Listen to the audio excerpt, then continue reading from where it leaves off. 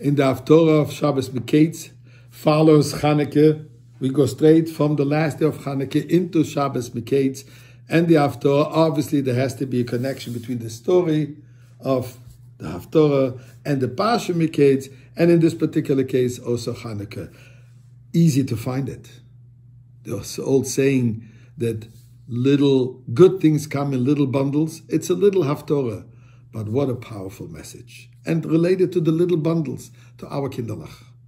But let me share first the story before I go ahead of myself. The Haftorah starts with Shlomo Melech wakes up and he realizes it was a dream. Although that doesn't tell us the dream, but we look earlier, the dream was where he's dreaming a 12-year-old king who just became king is asking God for wisdom. And God grants him wisdom, and God grants him wealth, and grants him success. In the morning when Shlomo Melech wakes up and he's able to understand the chirping, the language of the birds, he realized that it wasn't just a dream. His dream was fulfilled. He got this phenomenal wisdom. But then the Haftorah, I should say, goes on to tell this famous story where the two mothers, both of them claim that the living child is theirs. One child unfortunately passed away, and they're both claiming, this little child is mine. There's no proof. Shlomo Melech adjudicates in front of the court and he says, bring me the child. Best solution would be to cut the child in half. Logic? We find in the Talmud the discussion.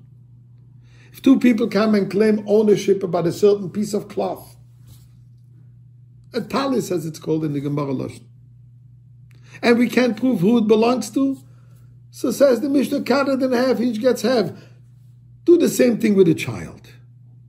And he has to bring a sword to do it. Mother panics and she starts pleading, please give her the child as long as the child should stay alive. Where the other cold body says, cut it in half, neither she or I will have. Says Shlomo Melech, the one who begged to keep the child alive is the real mother.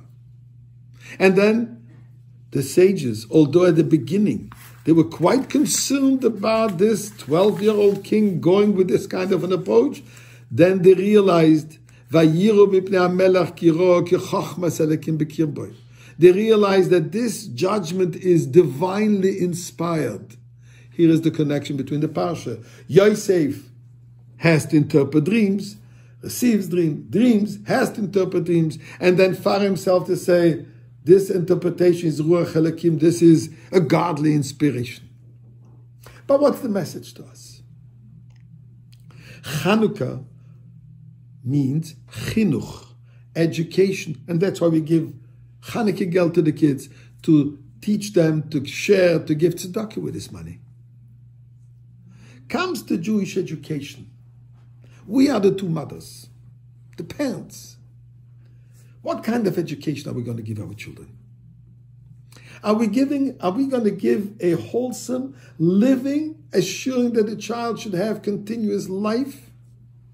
Keep the child keep the child intact, put the child on a living track, on a one track, or are we going to give the child a divided education?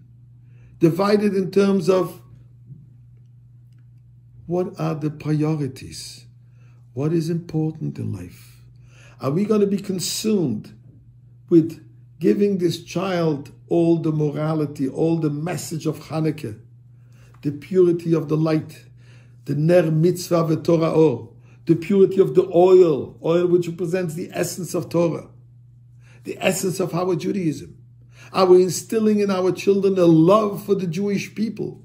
Are we instilling in our children the love for godliness, the love for the light, the love for the Bet HaMikdash, the love for the purity of the oil which has the seal of the Kohen Gadol, sealed all the way, tracing back its origin from Aaron HaKohen and prior to this?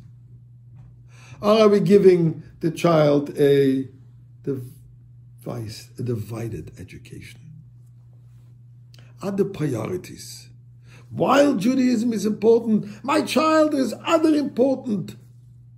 And sometimes we even tell them more important. How so? Because we devote so much more time and more money and more effort in the other parts of education, a job, so on and so forth.